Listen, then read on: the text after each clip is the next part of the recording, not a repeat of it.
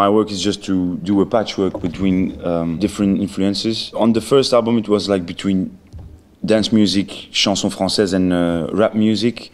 And I decided for this one to be maybe more honest with my influences. Maybe when I was a teenager, I thought that hip-hop was everything. I'm trying to be the most honest I can. That's the only thing I can do, and it's I don't know if it's that what's touching people. I don't know.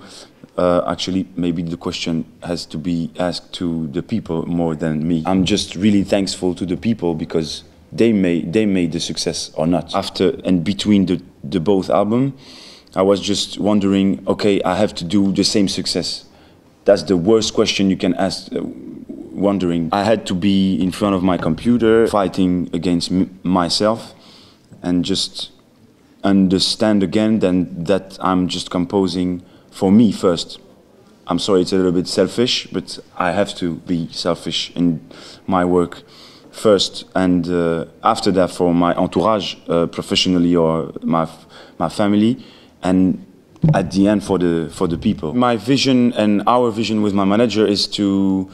We are just convinced, but it wasn't our ambition to think that it was possible to be supported by non-French people when you sing in French. Actually, you prove us that. Why couldn't we continue to sing in our language, which is the... I don't want to hear that English is more international. I think that Flemish is international, Italian is international. If you are the most instinctive and spontaneous with a language, that's the language you have to sing with. I perform on the video clip, which was a hidden camera, so in the street in Brussels, and I faked that I was drunk in the street. In Belgium and in France and in French countries, they thought I was really drunk, and it was, of course, a part of our plan. It's not about drunk, it's not about aggressivity, it's not about marginalité, ou je sais pas.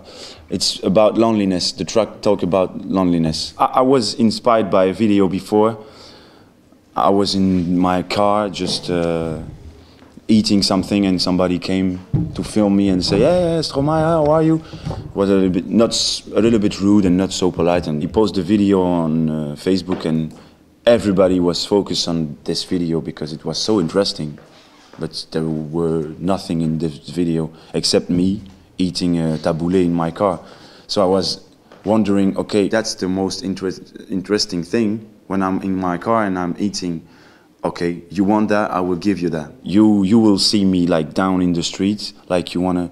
Maybe I expected to see just the worst behaviors in the street, like voyeurism.